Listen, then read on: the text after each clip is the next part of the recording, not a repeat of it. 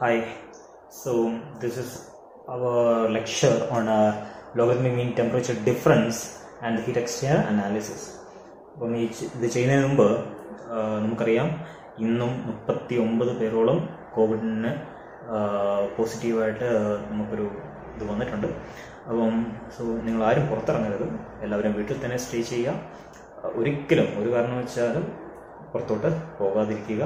അതാണ് നമുക്കും നമ്മുടെ സൊസൈറ്റിക്കും നമ്മുടെ വീട്ടുകാർക്കും ഒക്കെ നല്ലത്. ഓക്കെ, അപ്പം ഒരിക്കലും പുറത്തോട്ട് പോകരുത്, വീട്ടിൽ തന്നെ ഇരിക്കുക. കഴിവതും പഠിക്കാനുള്ളതൊക്കെ ഈ പറയുന്ന ചെറിയ ട്യൂട്ടോറിയൽ വീഡിയോകളിലുള്ളത് നിങ്ങൾ പഠിച്ചാൽ മതി. ബാക്കിയൊക്കെ ക്ലാസ് തുറക്കുമ്പം നമുക്ക് ചെയ്തെടുക്കാവുന്നതാണ്. അപ്പം അതിനെക്കുറിച്ച് പേടിക്കേണ്ട കാര്യമൊന്നുമില്ല. രാവിലെ കുറച്ച് നേരം പഠിക്കാനുള്ളത് മാത്രമാണ് ഈ പറയുന്ന വീഡിയോയിൽ തരുന്നത്. സോ ജസ്റ്റ് ഈ പറയുന്ന വീഡിയോ ഒന്ന് നോക്കി എല്ലാ ദിവസവും ഒന്ന് പോവുക. നോട്ട് കമ്പൽസറി ആയിട്ടും എഴുതണം. So in A certain double pipe heat exchanger, കഴിഞ്ഞ ദിവസം ചെയ്ത അതേ പ്രോബ്ലമായിട്ട് ബന്ധപ്പെട്ട ഒരു പ്രോബ്ലമാണ്. Double pipe heat exchanger. ശരി, ഡബിൾ പൈപ്പ്, രണ്ട് പൈപ്പ് ഇരിക്കുന്നു. Okay, concentric 2 pipe. Okay, hot water flows in a rate of 5000 kilogram per hour. Sorry, 5000 not 50,000 kilogram per hour and gets cooled from 95 degrees Celsius to 65 degrees Celsius. This is important. Water flows at a rate. So hot fluid എന്ന് പറയുന്ന സാധനം 95 നിന്ന് 65 degree ആയിട്ട് മാറുന്നു. അതാണ് hot fluid മനസ്സിലായി. കാരണം എന്താണ്? ടെമ്പറേച്ചർ ഇവിടെ കുറയുകയാണ്. At the same time 50,000 kilogram per hour of cooling water at 30 degree enters the heat exchanger. അപ്പം ഈ പറയുന്ന കൂളിംഗ് വാട്ടർ, അതായത് കോൾഡ് ഫ്ലൂയിഡ് എന്ന് പറയുന്നത് എത്ര കയറുന്നുണ്ട്? 30 ഡിഗ്രിയിൽ അത് എൻറ്റർ ചെയ്യുന്നുണ്ട്. അതിന്റെയും മാസ് ഫ്ലോ റേറ്റ് എത്രയാണ്? 50 കിലോഗ്രാം പെർ അവർ തന്നിട്ടുണ്ട്. 50 കിലോഗ്രാം പെർ അവർ തന്നിട്ടുണ്ട്. എൻറ്റേഴ്സ് ദ ഹീറ്റ് എക്സ്ചേഞ്ചർ എന്ന് പറയുന്നുണ്ട്. ഓവറോൾ ഹീറ്റ് ട്രാൻസ്ഫർ കോഎഫിഷ്യന്റ് എന്ന് പറയുന്നത് 2270 watt per metre square kelvin, 2270 watt per metre square kelvin എന്നും തന്നിട്ടുണ്ട്. That is my U. അപ്പൊ അതിനെക്കുറിച്ചും ഒരു ഐഡിയ തന്നിട്ടുണ്ട്. എന്താണ് ചോദിച്ചിരുന്നത്? Determine the heat transfer area. നേരത്തെ നമ്മൾ പറഞ്ഞ തന്നെ ഏരിയ ഫോം ഔട്ട് ചെയ്യാൻ പറഞ്ഞിട്ടുണ്ട്.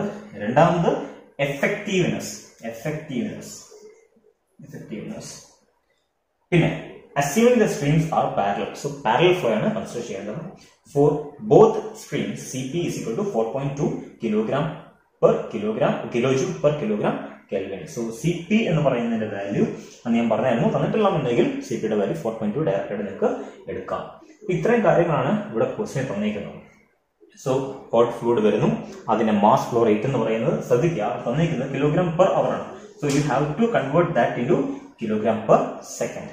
ഓക്കെ, അപ്പൊ ക്വസ്റ്റ്യൻ ഏകദേശം ഒരു ഐഡിയ കിട്ടിയിട്ടുണ്ട്. ഹോട്ട് ഫ്ലൂയിഡ് വരുന്നു. ആ ഹോട്ട് ഫ്ലൂയിഡ് എന്ന് പറയുന്നത് 95 ഡിഗ്രി സെൽഷ്യസിൽ നിന്ന് 65 ഡിഗ്രി സെൽഷ്യസ് ആയിട്ട് കുറയുന്നു. ഈ കോൾഡ് ഫ്ലൂയിഡ് 30 ഡിഗ്രി എന്ന് എതിരായിട്ട് മാറുന്നുണ്ട്. ഏതോ ഒരു ടെമ്പറേച്ചറിലേക്ക്, എനിക്ക് അറിയത്തില്ല. അത് കണ്ടുപിടിച്ചാൽ മാത്രം ബാക്കിയുള്ള പരിപാടി നമുക്ക് ഇവിടെ ചെയ്യാൻ പറ്റത്തില്ല. So this is an assignment for you. You have to find what the heat transfer area and the effectiveness. So I will give you an idea what you have to find in this question and how you can. So ഇതാണ് നമുക്കിവിടെ വേണ്ട കാര്യങ്ങൾ.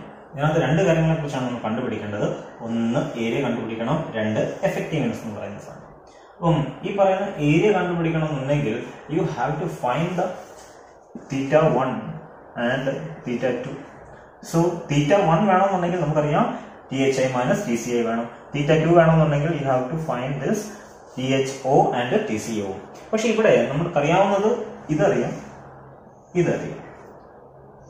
ഇതും അറിയാം, പക്ഷെ ഇതിനെ അറിയത്തില്ല. അപ്പം നമുക്കറിയാം ഹീറ്റ് എന്ന് പറയുന്നത് ഹോട്ട് ഫ്ലൂയിഡിൽ നിന്ന് കോൾഡ് ഫ്ലൂയിഡിലേക്കാണ് വരുന്നതെന്ന് നമുക്ക് വ്യക്തമായിട്ട് അറിയാം. അപ്പം ഇവിടെ ശ്രദ്ധിക്കേണ്ട കാര്യം, ഹോട്ട് ഫ്ലൂയിഡിൽ വരുന്ന ഈ ഹീറ്റ് എന്തുമാത്രമാണെന്ന് കിട്ടും? mc delta T of hot fluid is equal to mc delta T of cold fluid എന്ന് ചെയ്താൽ പോരെ അല്ലെ? അപ്പം ഈ പറയുന്ന കോൾഡ് ഫ്ലൂയിഡിന്റെ ഡെൽറ്റ ടെമ്പറേച്ചർ എന്ന് പറയുന്നത് അവിടെ നമുക്ക് കിട്ടും. അപ്പം ഒരു വാല്യൂ നമുക്ക് ഇവിടെയും കിട്ടും. അപ്പൊ അത് കണ്ടുപിടിക്കാൻ ബുദ്ധിമുട്ടൊന്നുമില്ല. അതിന് മുമ്പ് നമ്മൾ ചെയ്യുമ്പോൾ ഈ പറയുന്ന ഹീറ്റ് ട്രാൻസ്ഫർ എന്ന് പറയുന്നത് 50,000 നമുക്ക് തന്നിരിക്കുന്നത് കിലോഗ്രാം പെർ അവർ ആണ്. സോ 50,000 ഡിവൈഡ് ബൈ അവറിന് സെക്കൻഡിലോട്ട് ആകണമെന്നുണ്ടെങ്കിൽ എത്ര ആകണം? ഡിവൈഡ് ബൈ 3600 ചെയ്തിരിക്കണം. അത് രണ്ടിനെ ചെയ്തിരിക്കണം.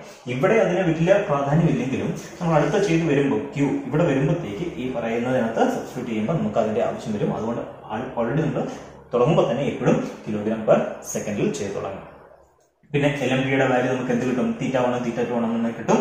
Q എന്ന് പറയുന്ന സാധനം നമുക്ക് എന്ത് കിട്ടും? ഓക്കെ, ഈ പറയുന്ന Q എന്ന് പറയുന്നതാണ് എന്ത്? ഈ കിടക്കുന്ന വാല്യൂ അതിനെ സബ്സ്റ്റിറ്റ്യൂട്ട് ചെയ്താൽ മതി, അല്ലെങ്കിൽ ഇതിനെ ഏത് ഈക്വലാണ്. അപ്പൊ ഒന്നിനെ ഇതിനെ അല്ലെങ്കിൽ ഇവിടെ കൊണ്ട് സബ്സ്റ്റിറ്റ്യൂട്ട് ചെയ്യുക. Then you can find this area since you are given A and you had find this Lmtd. ഇത് നമുക്ക് കിട്ടിയ സ്ഥിതിക്ക് A എന്ന് പറയുന്നത് കണ്ടുപിടിക്കാം. പിന്നെ ചോദിച്ചേക്കുന്നത് എഫക്റ്റീവ്നെസ്. എഫക്റ്റീവ്നെസ് എന്ന് പറഞ്ഞാൽ എന്താണ്? ശരിക്കും എന്തുമാത്രം ഹീറ്റ് ഇങ്ങോട്ട് വരുന്നുണ്ട്, maximum possible heat that heat exchanger can transfer. എന്താണ് ഇവിടുത്തെ മാക്സിമം ടെമ്പറേച്ചർ ഡിഫറൻസ് നോക്കുക. മാക്സിമം ടെമ്പറേച്ചർ ഡിഫറൻസ് എന്ന് പറയുന്നത് ഇതായിരിക്കും ഇതിന്റെ ഏറ്റവും ഹയസ്റ്റ്, ഇതായിരിക്കും ഏറ്റവും ലോവസ്റ്റ് അല്ലെ. അപ്പം ആ പറയുന്ന വാല്യൂ എടുത്തിട്ട് കൊടുത്തു കഴിഞ്ഞാൽ നമുക്ക് എന്ത് കിട്ടും? ഈ പറയുന്ന Q max ഇവിടെ കിട്ടും. So you can substitute that.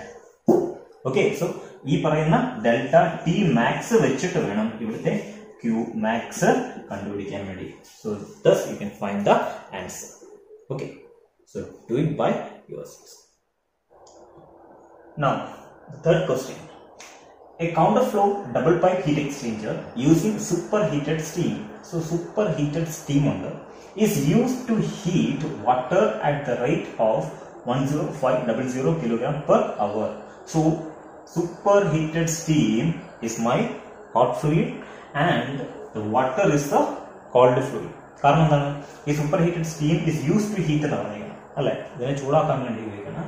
And the water is rate of 10500 kg per hour. ഓർത്തോണം, ഈ കിലോഗ്രാം പെർ അവർ വരുമ്പം അത് കിലോഗ്രാം പെർ സെക്കൻഡിലേക്ക് ആക്കുന്ന കാര്യം ഓർത്ത് വെച്ചോണം. ഇത് എപ്പോഴും ക്വസ്റ്റ്യൻ കിട്ടുമ്പോഴേ ഓർത്തിരിക്കുക. The steam enters the heat exchanger at 180 degrees Celsius and leaves at 130 degrees Celsius. So steam ആണ് 180 ഡിഗ്രി സെൽഷ്യസിൽ വന്ന സാധനം 130 ഡിഗ്രി സെൽഷ്യസിൽ പുറത്തോട്ട് പോവുകയാണ്. അപ്പൊ അത് എന്തിലെ തന്നെ ആയിരിക്കും? സ്റ്റീം എന്ന ആ ഒരു തന്നെ ആയിരിക്കും, വേപ്പർ തന്നെ ആയിരിക്കും. The inlet and the exit temperatures of water are 30 degree and 80 degrees Celsius respectively. Okay, അപ്പം ഹോട്ട് വാട്ടറിന്റെ അല്ലെങ്കിൽ ഹോട്ട് ഫ്ലൂയിഡിന്റെ ടെമ്പറേച്ചറിനെ കുറിച്ച് പറയുന്നുണ്ട്, പിന്നെ ഇൻലെറ്റിനെ കുറിച്ചും exit temperature of the called ഫ്ലൂയിഡിനെ കുറിച്ച് ഇവിടെ പറയുന്നുണ്ട്. പിന്നെ പറഞ്ഞിരിക്കുന്നതാണ് ഓവറോൾ ഹീറ്റ് ട്രാൻസ്ഫർ യുവിനെ കുറിച്ച് പറയുന്നുണ്ട്. നമ്മളെടുത്ത് വെച്ചിരിക്കുന്നത് ഹീറ്റ് ട്രാൻസ്ഫറിന്റെ ഏരിയ കണ്ടുപിടിക്കാനാണ്. രണ്ടാമത്തെ പാർട്ടായിട്ട് ഇവിടെ കണ്ടുപിടിക്കാൻ what would be the increase in area if the flow is parallel. അതായത് കൗണ്ടർ ഫ്ലോ എന്ന് പറയുന്നുണ്ട്, പക്ഷേ ഇപ്പൊ പാരലൽ ഫ്ലോ ആണെന്നുണ്ടെങ്കിൽ എന്തായിരിക്കും ഏരിയ എന്ന് കണ്ടുപിടിക്കാൻ പറയുന്നത്. So this is my question. അപ്പം ഇൻ ജനറൽ നിങ്ങൾക്ക് പറയാൻ പറ്റും വെദർ കൗണ്ടർ ഫ്ലോയ്ക്ക് ആയിരിക്കോ പാരലൽ ഫ്ലോയ്ക്ക് ആയിരിക്കോ ഏരിയ കൂടുതൽ വേണ്ടത്. എപ്പോഴും ഓർത്തിരുന്നോണം, പാരലൽ ഫ്ലോയ്ക്ക് ഏരിയ കൂടുതൽ വേണം കേട്ടല്ലോ, അത് മനസ്സിലാക്കി കൊണ്ടുവരാം. So now this the question. So these are the two conditions. ഇത് കൗണ്ടർ ഫ്ലോ ആണ്, counter flow, and this is parallel flow. Parallel flow എപ്പോഴും ഡയഗ്രാം വെച്ചിട്ട് ഈ പറയുന്ന പ്രോബ്ലം ഡീൽ ചെയ്യാവുള്ളൂ. അപ്പം ഇതിൻ്റെത് ഇങ്ങോട്ടാണെന്നുണ്ടെങ്കിൽ ഇതിന്റെ ഓപ്പോസിറ്റ് ഡയറക്ഷൻ, പാരലൽ ആവുമ്പോൾ രണ്ടും സെയിം ഡയറക്ഷൻ. ഇനി ഇവിടെ ശ്രദ്ധിക്കേണ്ട കാര്യം, നമുക്കറിയാം LMTD ആണെന്നുണ്ടെങ്കിൽ എന്താണ് തീറ്റ എന്ന് പറയുന്ന സാധനം നോക്കണം. So this is θ1 and this is θ2. ഇവിടെ θ1 എന്ന് പറയുന്നത് ഇസ് ഈക്വൽ ടു θ2. അങ്ങനെയാണെങ്കിൽ നേരത്തെ പറഞ്ഞായിരുന്നു that should be taken as theta. This theta is the LMTD. Okay, so ഇവിടെ നമ്മൾ ചെയ്യുമ്പോൾ നമുക്കറിയാം ഇവിടുത്തെ ഈ പറയുന്നതിന് മാസ് ഫ്ലോ റേറ്റ് വന്നിട്ടുണ്ട്. അപ്പം mc delta T of the called fluid is equal to UA into LMTD. LMTD എന്താണ്? ഇവിടുത്തെ LMTD എന്ന് പറയുന്നത് ഇവിടുത്തെ തീറ്റ തന്നെയായിരിക്കും ഡയറക്റ്റ്. അപ്പൊ എത്രയാണ് ഇവിടുത്തെ വാല്യൂ? LMTD വാല്യൂ എത്രയായിരിക്കും? 100. Direct substitution you will get the corresponding. ഇവിടുത്തെ C അറിയാം, M അറിയാം, M വന്നിട്ടുണ്ടായിരുന്നു 10500 വന്നിട്ടുണ്ടായിരുന്നു. അവിടെ നമുക്ക് LMTD എല്ലാം കൊടുത്തു കഴിഞ്ഞാൽ you can find the value of A directly from here. Now the second case, parallel flow heat exchanger. Parallel flow exchanger നമുക്കറിയാം ഇതെന്താണ്? ഹോട്ട്, ഇത് കോൾഡ്, ഹോട്ട്, ഇത് കോൾഡ്. അപ്പം ഇവിടെ ഈ പറയുന്ന തീറ്റ LMTD നമുക്കറിയാൻ നോക്കിയാൽ എന്ത് വരും? ഇത് θ1, ഇത് θ2 ആണ് അറിയാം. So this θ1 minus θ2 divide by log θ1 by θ2. So you will get an answer. So theta 1 minus theta 2 divided by log theta 1 by theta 2. അവിടെ നമ്മൾ ഈ പറയുന്ന LMTD എടുക്കുമ്പോൾ ഡയറക്റ്റ് ആയിട്ട് തന്നെ LMTD എടുക്കുക. ഓക്കെ, കാരണം theta 1 theta 2 ഈക്വൽ അല്ല, അത് ഓർത്തിട്ട് വേണം ഇവിടെ ചെയ്യാൻ വേണ്ടി. ബാക്കി കാര്യങ്ങളെല്ലാം നമ്മൾ എന്ത് ചെയ്യുന്നു, ഈ പറയുന്ന ഏരിയ കണ്ടുപിടിക്കാൻ വേണ്ടി എന്ത് ചെയ്യണം, ഈ പറയുന്നത് ഈക്വൽ ടു LMTD വാല്യൂ അവിടെ സബ്സ്റ്റിറ്റ്യൂട്ട് ചെയ്ത് ഏരിയ കണ്ടുപിടിക്കണം. സോ ഏരിയ ഇവിടെ നമുക്ക് കിട്ടി. So this is for counter flow and this is for parallel flow. So parallel flowing counter flowing കിട്ടി. ഏതായിരിക്കും വലുത്?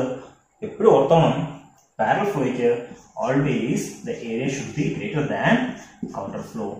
അപ്പോൾ കിട്ടുമ്പോൾ ക്രോസ് ചെക്ക് ചെയ്ത് വെച്ചേക്കുക, parallel flow ആണോ counter flow. അപ്പോൾ സെയിം ടെമ്പറേച്ചറിലേക്കാണ് നമ്മൾ എത്തിക്കുന്നത്. അപ്പോൾ ആ ടെമ്പറേച്ചറിൽ എത്തിക്കണമെന്നുണ്ടെങ്കിൽ കൂടുതൽ ദൂരം അത് ഫ്ലോ ചെയ്താൽ മാത്രമേ എന്ത് ചെയ്യത്തുള്ളൂ, കുറേ ഏരിയയിൽ കിട്ടിയാൽ മാത്രമേ നമുക്ക് എന്ത് ചെയ്യത്തുള്ളൂ. സോ ഈ രണ്ട് പ്രോബ്ലവും ചെയ്ത് ഇതിന്റെ രണ്ടിന്റെയും